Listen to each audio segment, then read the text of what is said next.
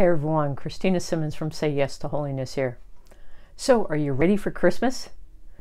That's what I want to talk to you about, because I know many of us might not feel ready for Christmas yet. So I want to share 3 tips to make this your best Christmas ever. So one of the things that we need to do is we need to hold on to hope. And I'm taking a couple of quotes from one of my favorite saints, Saint Mother Teresa of Calcutta. And she tells us, and this is what we need to hold on to hope. She says, Jesus loves you. Even more, he longs for you. He misses you when you don't come close. He thirsts for you, even when you don't feel worthy. I know sometimes I struggle with not being ready for Christmas because I'm like, I'm not worthy of this great gift. I'm not worthy to come even before the manger, the baby in the manger, Jesus Christ himself. I'm not ready to come before him because I'm not worthy. But the fact is that we need to hold on to hope.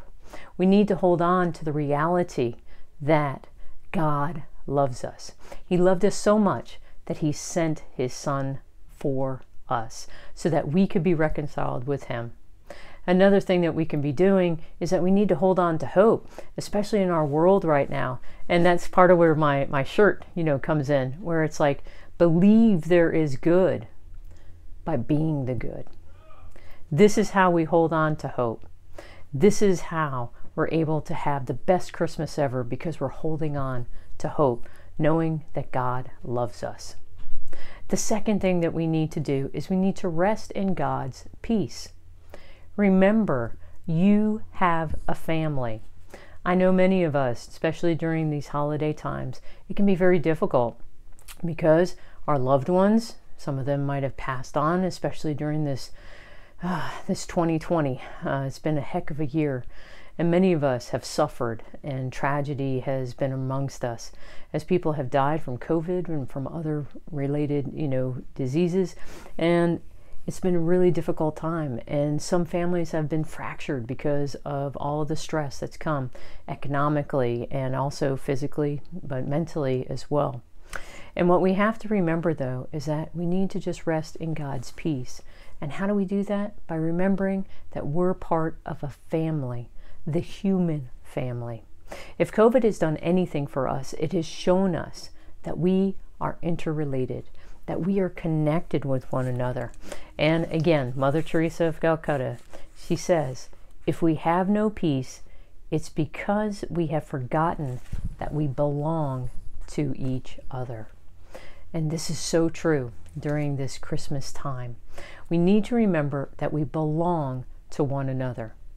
And when we remember that, we remember that we're part of the human family, then what happens is that we're able to rest in God's peace, that God is caring for all of us. He promised that he would, and he is. He's caring for us, even when things are difficult and challenging.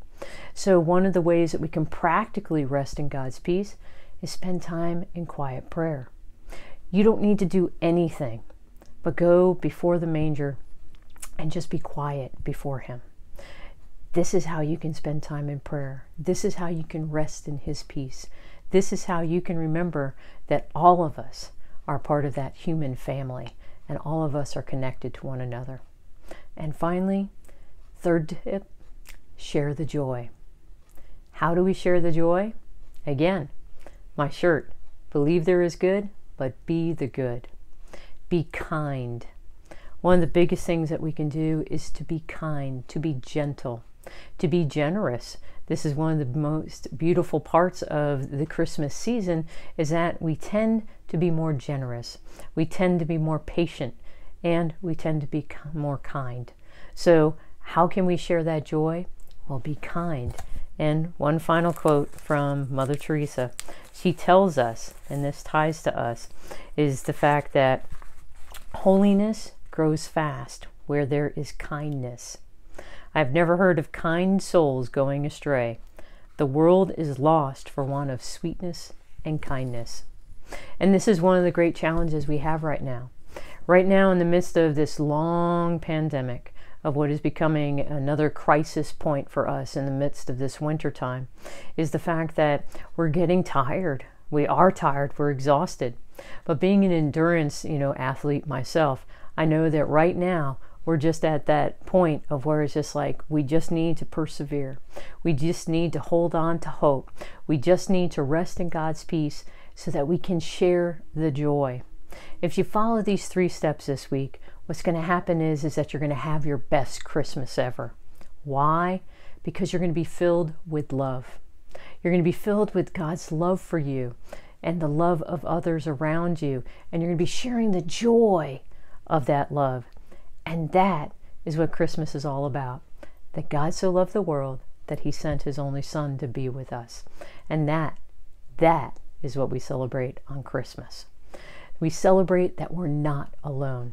We celebrate that we are loved because Emmanuel, God with us, has come. So enjoy these final days of Advent, and then as a way to celebrate Christmas, go and be a part of the free Emmanuel Christmas Fair and Festival that Smart Catholics is hosting. You can register at smartcatholics.com/Emmanuel.